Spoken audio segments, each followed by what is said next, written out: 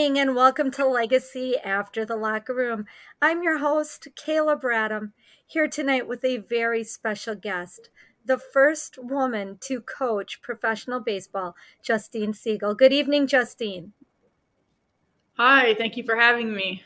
Absolutely. Justine, I want to say, first of all, I'm so excited to have you here tonight. You just got home last week from filming a TV show. You're doing so much work in the community. I'm blessed that you carved out time to be here, and I want to get right into this because time is going to be short.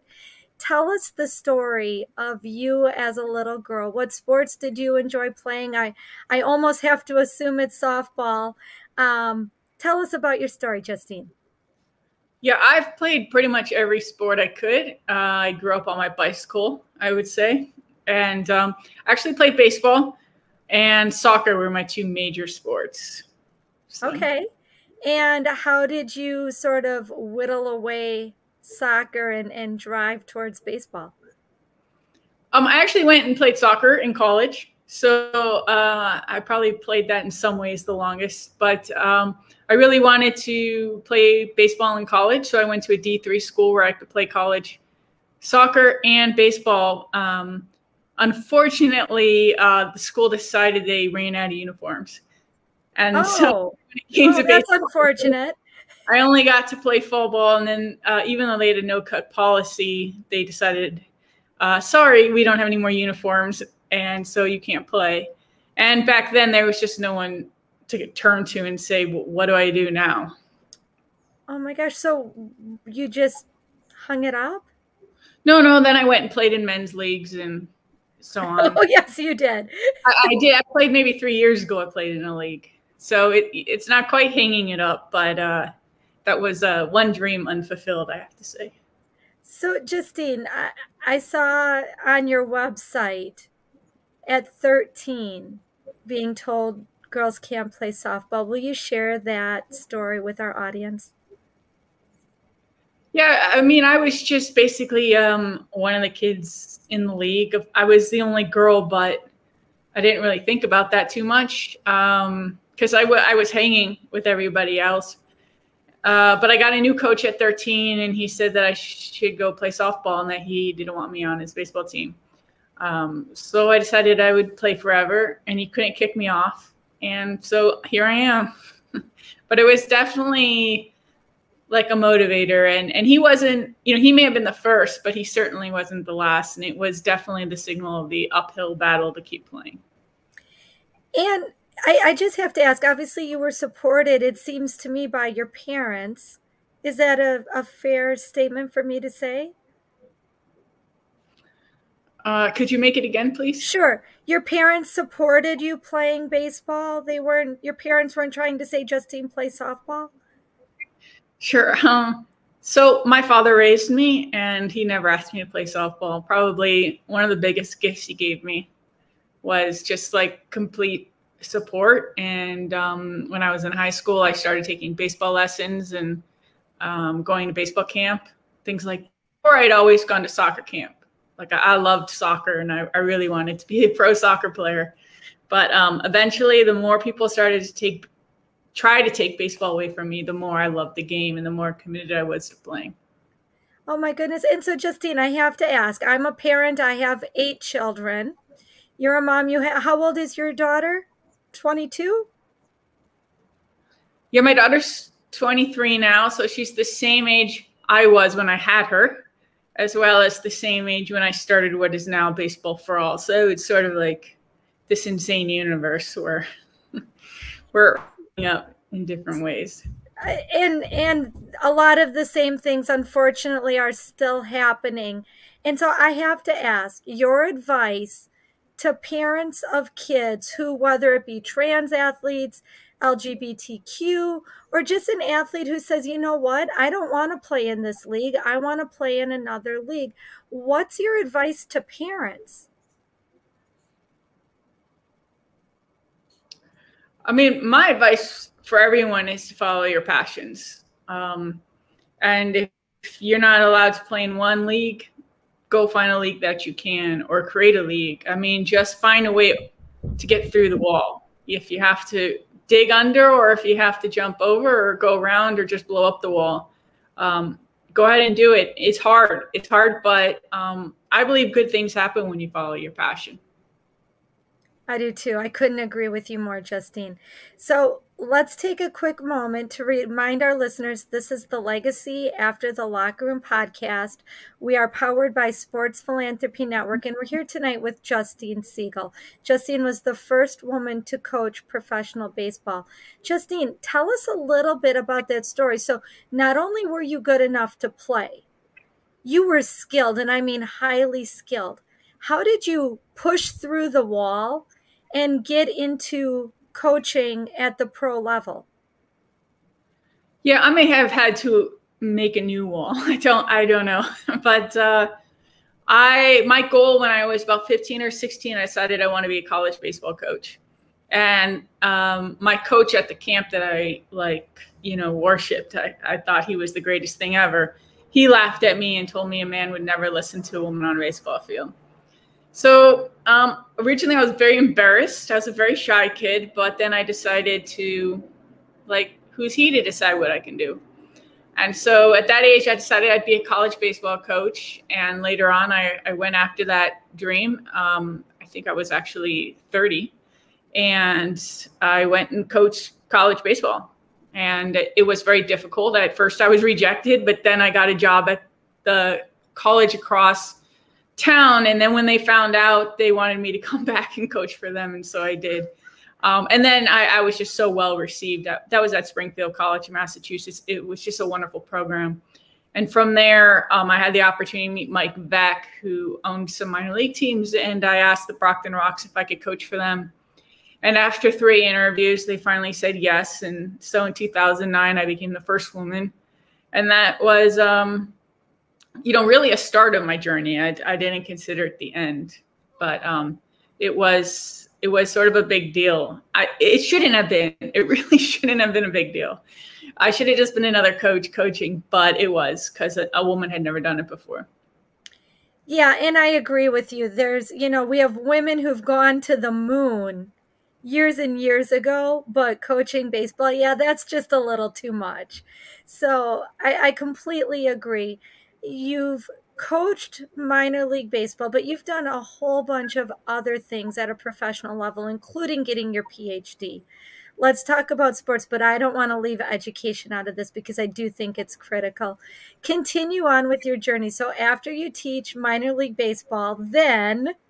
Yeah, so it was an independent league. My goal when I was a teenager was to get a Ph.D. And my reasoning was that I wouldn't have the same playing opportunities as other men who were college coaches, but I could out-educate them. So I would use education as my tool. And so, I wasn't sure how I would get a PhD because I wasn't the best student, but I was someone who worked hard. So I did get that PhD in sports psychology. In 2011, I convinced Billy Beane to allow me to throw batting practice to him.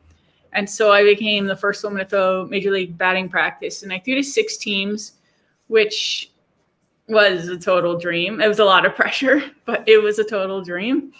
And my daughter was with me. I think she was 13 when that happened. And so we were just traveling around team to team during spring training, just having a really good time and throwing BP and trying not to hit anyone.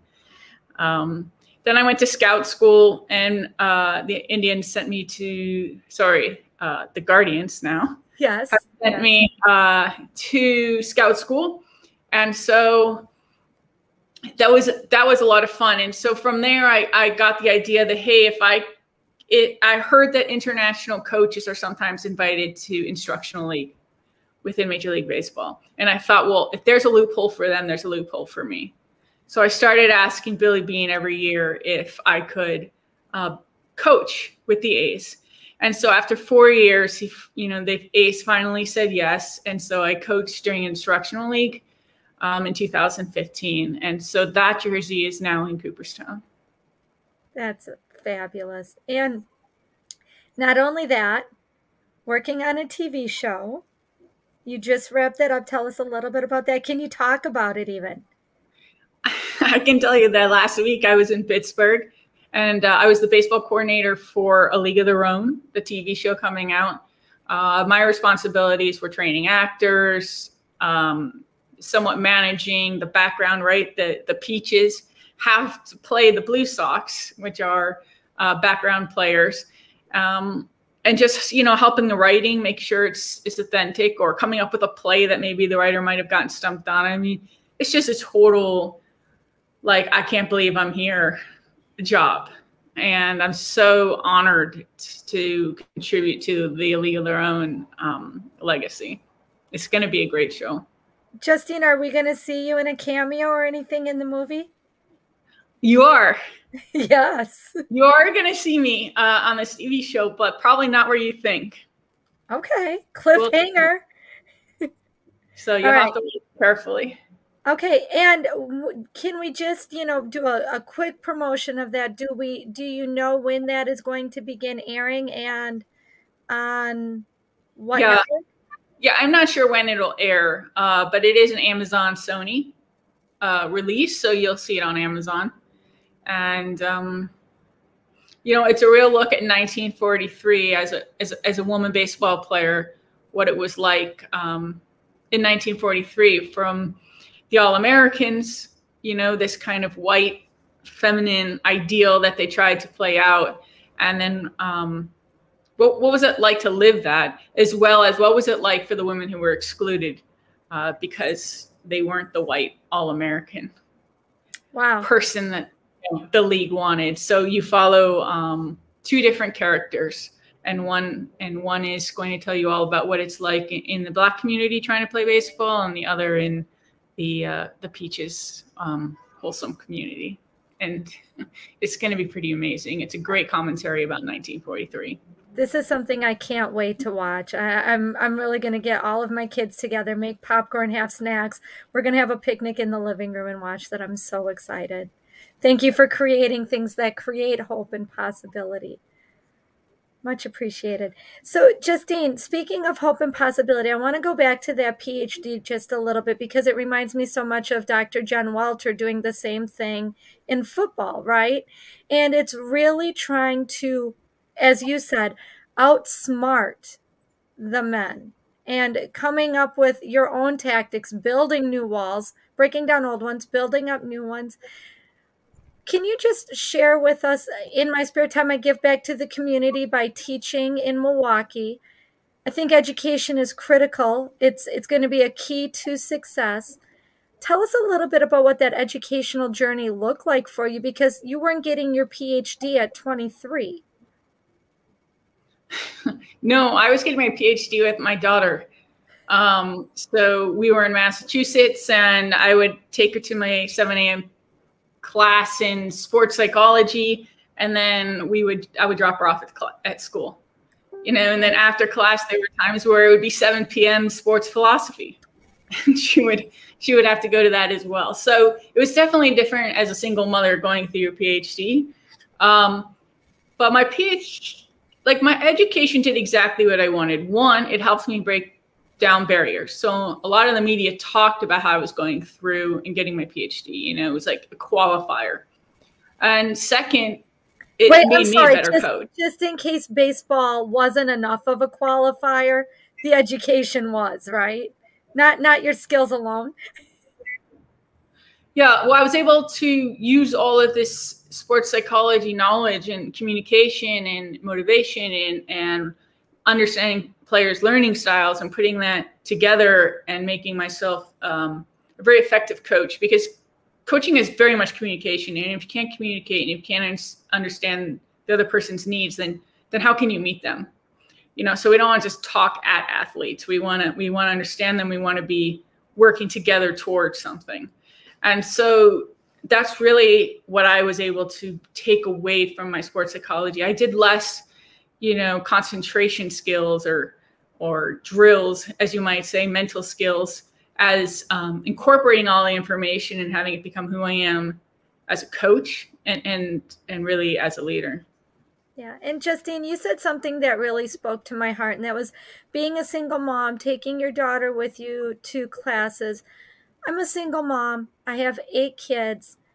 I feel like I can relate to what you're saying, and I know how hard it is to try to get kids to sports practices and to hang out with their friends and to get the school things that they need. So let's just speak to the single parents out there, and whether it's access to sports or facilities or finances for equipment, there are a lot of challenges, right? And I know you're working hard with your foundation, the Baseball for All, but would you mind just speaking to parents a little bit about creating some hope and some possibility, and tell us what you're doing with Baseball for All? Sure. That's a huge question. I had my daughter in college, so I've had her my entire adult life. And I just got lucky that she had the temperament to sit still or entertain herself or go talk to adults until things were over. And I had just a lot of people who were kind to help me, you know, entertain her, or a professor letting her come and sit in the class.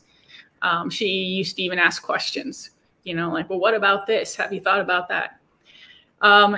So what we do with sports is, you know, wasn't always about sports. It was about movement. So if we were standing in line, like, could we stand on one foot? Could we walk backwards? How quickly could you run to that tree and back while we're, you know, still waiting in line? We were always just trying to do motor development, which is getting the body moving, so that you would, you know, the earlier you get your motor development and teach your body to jump and throw and catch, it's a lot easier to then do these skills later on in life. So I did start Baseball for All, which she inspired, because I was tired of girls being told that they shouldn't play baseball, and I wanted to create opportunities.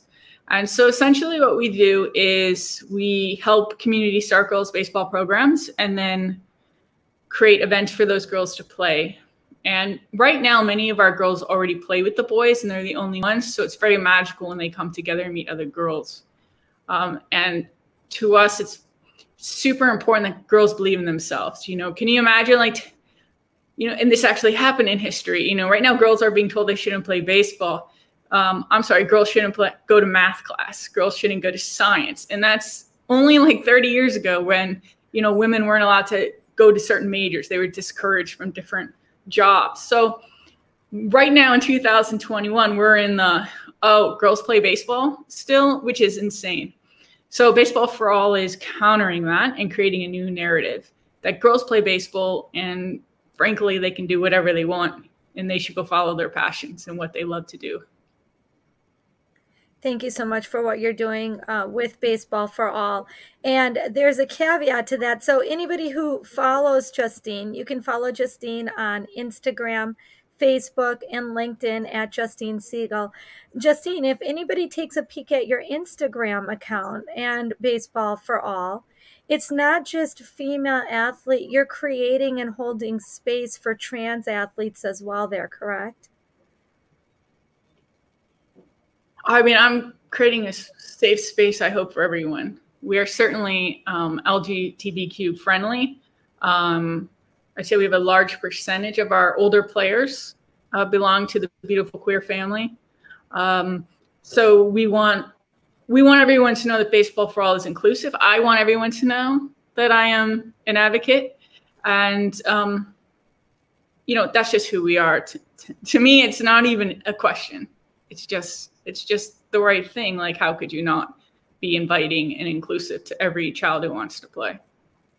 Man, I love that. And I think if I could capture one sentence from this podcast, Justine, it would be that sentence. Because I think it really is about creating hope and possibility for every student as a human being to live their life and to have movement and find the things that only sports can teach us. So that was a beautiful, beautiful sentence, and I promise to quote that everywhere I can for you. Justine, we you know, we're more than 2/3 of the way through this podcast, and I want to take a second, first of all, just to thank the Legacy After the Locker Room community for their support, to thank you for your support and for making time to come on and just share what you're doing with us. I want to give you a moment, Justine, to just really speak some wisdom from your experience. The things that you've learned walking the path that you've walked are so different than anybody else, right? Like nobody has done the things that you have done. In your experience, what has been the biggest reward? I didn't necessarily hear all of that because you broke up a little bit. But what I would say is that I was a really shy kid, and I'm actually still pretty socially awkward.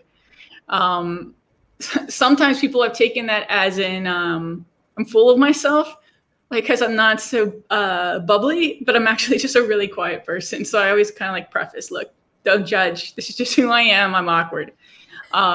So I think I would tell a kid that no one knows what they're doing. You know, we all think someone else knows what they're doing. And even as an adults, we think that other people know what they're doing and look at them and really we're all just doing the best we can. And I think that's really important because when I was young, shyness was, you know, I wasn't sure about myself. Now, as an adult, I know who I am. I just prefer quiet. I'm just not that outgoing. I'm an introvert, but I always give people my heart. So I truly believe that if you are who you want to be, then you'll surround yourself with the people that deserve to be around you. And I think at an existential level, we need to sort of grasp that about who we are, and that's how we then go forward into the world. So that's probably bigger than you wanted, but that would be my advice. And just you know, I was just going to say, I mean, yes, go ahead. Go ahead. I mean, I think for me, it's just living a life of gratitude. It's so easy to see what you don't have. And sometimes that catches you, you know, and you dwell on it. But then, it's your responsibility to take a deep breath and just say, this is amazing. This is amazing. Look at everything I have. I have this bed to sleep in. I mean, there's times at night I just lay in bed and just do a list of thank yous. And it's not for having my jersey in Cooperstown. It's because my daughter's safe, or I got to have lunch with her, or my relationship's going well, you know, those types of things. So I think gratitude and just being who you are is where it's at. Big words. I feel like you just took me to church, Justine. I wish we all counted our blessings just a little bit more and stopped complaining just a little bit more as well. Justine, I do want to ask you, speaking of gratitude, I ask every guest on Legacy After the Locker Room to partner with me in my charity of choice, Special Olympics. Can we count on you for an autograph donation, Justine? Yeah, absolutely. And I'll definitely do it in donation in my friend Colin Blackwell's name. He was, we grew up together. We played soccer together every day after school. The neighborhood went out, played every sport you can think. And Colin went out and became, I don't know how many medals he won in the Special Olympics. So I am happy to give that donation. Colin, that donation is for you. Thank you so much. And folks, if you want to follow Justine, I just want to put this up here for anybody watching the live stream. And if you're just listening to the podcast, Justine Siegal, Siegal, on Instagram, Facebook, and LinkedIn. Justine, if people want to connect with you on a professional level, are you doing professional speaking, motivational speaking, anything like that? Yeah, for sure. I do corporate speaking and youth group speakings as well, and schools stuff. You can reach out to me. My email is justinebaseball@gmail.com. It's pretty easy to remember, Justine Baseball. And, I'm here to serve. I'm here to be a part of this bigger picture that girls and boys should be able to grow up and be who they are and become leaders and believe in themselves. And that's what Baseball for All is doing in one part of the pie. But, we need everyone to fill the pie, and everyone needs to do their work. And so I'm grateful to Sports Philanthropy for, what they're doing, and you and your podcast. Thanks, Justine. All right, I want to give you a minute or two to share your favorite experience. Of what? My entire life. Yeah, honestly, I mean, it can be sports related. It doesn't have to be, but you've had big moments. I mean, you've been recognized by espnW. You have a jersey in Cooperstown. You're filming a movie. You have experiences that people dream about. So, yeah, I want to hear them. I mean, one of my favorite experiences was with Joe Madden when I threw batting practice to the Rays back in 2011, and my daughter was there, and Joe Madden, we were in the equipment room, which is like Christmas, right, or Hanukkah, and there's just like every t-shirt, every wristband, everything you can think of is in there for the team gear. And so Joe Madden was trying to get Jasmine, my daughter, to say that the Rays were her favorite team, but secretly the Giants were her favorite team because of Tim Lincecum, even though it should be Cleveland because we're from Cleveland. So Joe Madden keeps giving her things, a wristband, a shirt, a hat, and she just won't say anything. And so finally it's over, and Joe Madden just goes to me, he goes, great, she can't be bought. And it was just like this really magical experience between the three of us. And then when we walked away from the locker room, the equipment room, Jasmine said, the Rays are my second favorite team. And so it was just a really cool, like, just mother-daughter baseball moment in which I can't believe that we got to experience. That's fabulous. Oh my gosh. And to have a kid who can't be bought means you won as a mom, right? Like, she's a good kid. I'm very proud of her. Good job. Okay, and then Justine, I want to just touch back on a few things because I think they're really important, just as we're closing this out. The movie. People can, it's coming out soon. We don't have the release date, but Sony, Amazon, A League of Their Own, that's going to be a great story. Absolutely. People can contact you or connect or follow you, Justine Siegal, on Instagram, Facebook, and LinkedIn. And I want to put this email address up one more time. It's justinebaseball@gmail.com. And Justine, one of the things that I think is so cool about you really is how down to earth you are. You're not conceited. You're very willing to reach out and connect. And I think it's just so great that you give out your personal email address on a podcast and say, yeah, if somebody wants to reach out to me, they can. I've gotten comments all day long about how you are so many people's hero. And I got to ask you, Justine, how's that pressure? What does it feel like when you hear you're somebody's hero? It's very kind of them.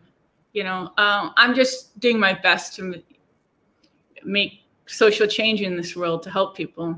You know, for me, there's so many ways people help. And for me, I get to do it through baseball. And it hasn't been an easy journey. It's been a very difficult one. But if I can make that journey easier for those behind me, then that's what it's all about. And now you have, for example, just women coaching in the major leagues and minor leagues right now. I mean, that's amazing. They're not even alone. It's not like the one. There's a bunch of them, you know, and now we have girls who have a community all across the country knowing that they are not alone anymore. They're not the girl. They're part of the Baseball for All community. They're a baseball player. And that's where it is. You know, we're in it together, and it's the only way that we can rise up together. Both boys and girls deserve everything we can give to them. They sure do. Justine, we're just about out of time. I want to give you just a few minutes to thank the people in your life that you need to thank and shout out, and give us your parting word of wisdom. Well, I would like to thank all the volunteers that help Baseball for All run. I mean, I obviously have an incredible family, but Baseball for All runs because of our volunteers, and for the parents and everyone who goes out in their community and starts a program so a kid can get to play. And my words of wisdom are, don't let anyone tell you what you can't do. Go after it and live your dream. I have nothing to add. That is it. Folks, my name is Kayla Bradham, host of Legacy After the Locker Room, here tonight with the first woman to coach professional baseball, Justine Siegal. And we're here to remind you to live your legacy. Thanks, Justine. Thank you.